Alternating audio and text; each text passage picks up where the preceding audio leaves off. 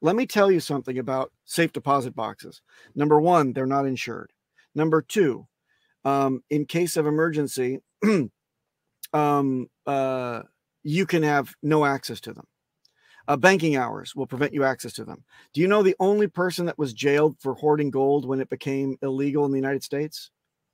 Some dumb prick that had his gold in a safe deposit box. One guy got nabbed hoarding gold. Safe deposit box. Also on this, you're bringing this up and it's reminding me of a story. So I used to work in banking and I ran a branch. There's safety deposit boxes. Yep.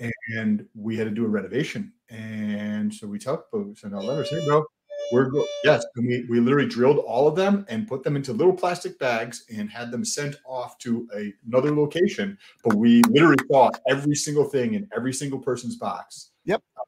And this is reminding me of that. So chain of custody. That's great. That's great testimony. That's a clip. I was just thinking that. Like, that's a beautiful clip because that is insane to think about. Like, I'm not entirely full of shit. Then that's good. It's Sam's drilling into it, or whoever's working over there's drilling into it and taking it out. Like, oh my god, we found guns, plenty of cash, which technically any bank you go to tells you not to store cash in the because it's not insured.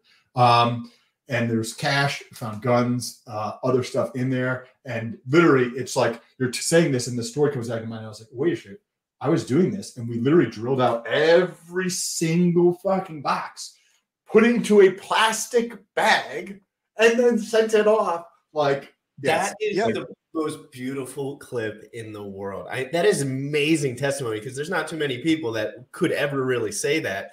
For certain, you were involved in that, and they took everyone's stuff and sent it out individually. Wow. Yep. I've debated with people.